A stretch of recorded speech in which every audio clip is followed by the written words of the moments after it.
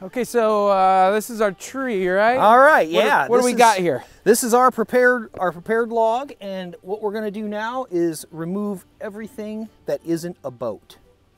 And to do that, we use a combination of chopping and fire.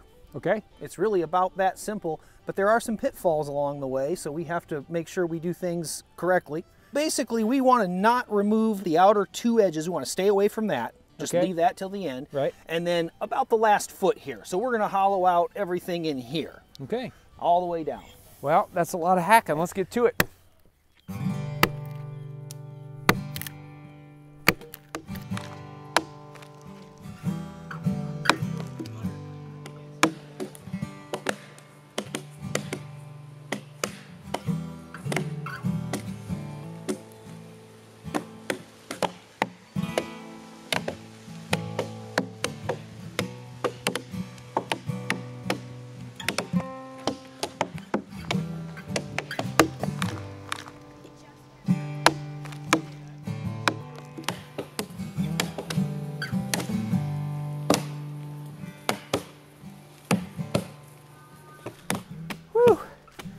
Okay.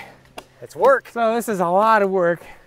We're probably going to use some fire, right? Yes, I think so. So the first thing we want to really do, we want to concentrate on getting a trench about that wide and about that deep, all the way down through the center, that we can then put our fire in, because the fire tends to burn outward faster than it burns down. Okay. So we want to stay fairly narrow, and then after that, we'll use that to make a fire all the way down the length.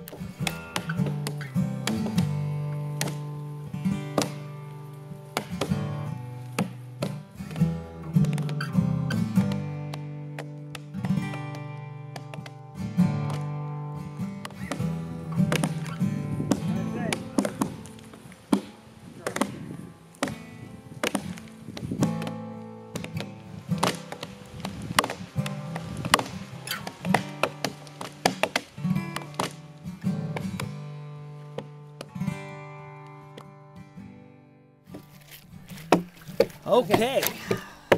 So we're going to do a little burning, right? Yep. So we've made a trench here to get started, and that'll give us a little place for air to get under. And what we're going to do is we're going to take smaller sticks like these, and we may split some wood as well, and we're just going to stack them all up along here, nice and loose, like a nice airy campfire, because what we want is heat with air on this wood to burn it. But we want to let all that flow through it. You want to let all of it flow, and then also let it burn clear to white ash. So once the fire's going, don't feed it anymore. Let it burn until it's gone, then add wood again and do it again.